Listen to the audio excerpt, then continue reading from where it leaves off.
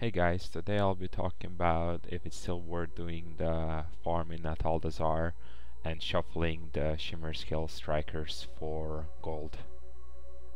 For this method you will need both skinning and leatherworking. Of course it doesn't have to be maxed out, but it definitely helps because that way you get more materials from the ads when you skin them. Ever since the prepatch went live, the farm has become substantially harder, mainly because you are unable to pull multiple packs at the same time or even clear the middle pack.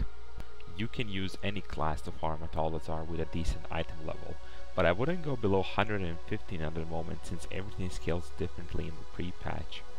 In my case, I used a Demon Hunter, which was previously 475 item level and was able to farm Atal'Dazar very smoothly.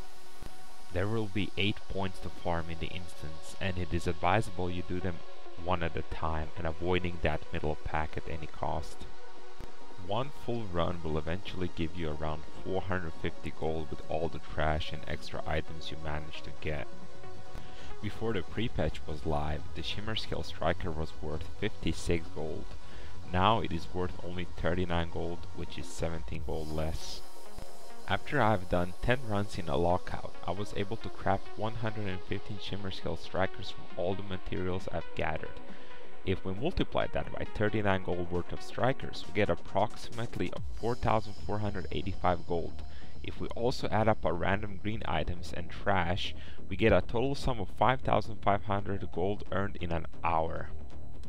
My runs took exactly 52 minutes, and if we add up the trash selling and making the Strikers, we've done everything in around 1 hour, which in my opinion is not bad at all, considering it is extremely hard to make gold in the pre-patch. So now the question is it still worth farming Atal'Dazar in the pre-patch and doing the shuffle? Well, if you want to make a quick buck in an hour, it definitely is. But it is not worth in the long run because Shadowlands will bring us new methods of gold farming relatively soon. Anyway, thanks for watching guys, and have a good one.